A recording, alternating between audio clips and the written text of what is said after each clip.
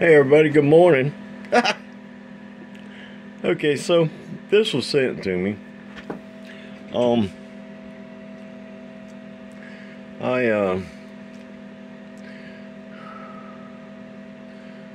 It's not doing what he thinks it should be doing. Preamp don't work. Said it stopped working. Now,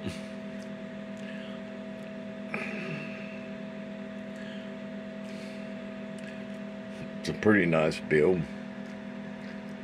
but these two resistors have been getting hot. So it's only doing 1,000 watts with I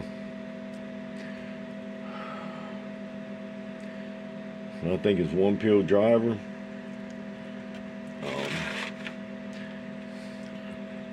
But I find this kind of odd. I mean, it's okay. I just find it kind of odd. No balance resistor. A lot of people don't put them on the input, but I do. No balance resistors. Like I say, a lot of people don't put them on the input. But there is not one on the output combiner, which I find really strange. But I guess they figured they didn't need it. So this is a C box. There's 3 8-gauge wires on it. Yeah, they've been getting hot. So they could be for the lower power output, because there's something going on here, because these resistors should not be getting hot.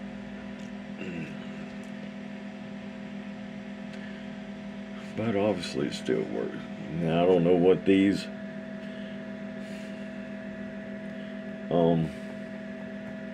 are right now. I'm going to pull these wires off and check it.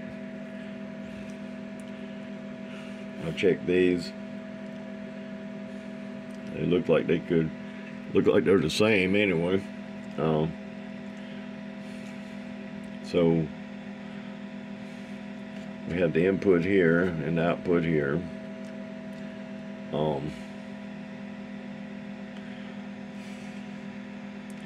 I don't know why. He could have just, well, I guess that's because it's flipped around. I don't know. I have no idea. It's a very nice build. Just some things that ain't knocking nothing. Just, you know, I feel like I should have a balance resistor here for sure. Never seen one without a balance resistor on it. Now, it could just been something that was forgot. You know, things do get forgotten. I guess this is a preamp switch. So I'm going to replace the preamp. I'm going to fire this puppy up. And I'm going to put a balance resistor here first, though. Nope, I'm going to fire it up without a balance resistor. Then I'm going to put a balance resistor here.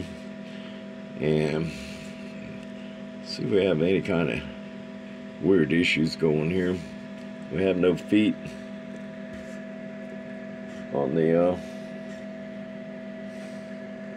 transformers. If these hit ground, poof. I don't know why people don't put feet on them. I just absolutely have no idea. So if I can get this up high enough, I'm gonna put some feet on them. Because I don't want nothing taking out the transistor. So that's where we're at on this. And let me check a few things out, get a few things noted, and hey, it's a nice build. What can I say? Guys just having issues with it. All right, everybody. Saturday morning, and let's get this thing going. I'll post output on it too, maybe in a short. All right, catch y'all later. Fat Cat Amps, I'm gone.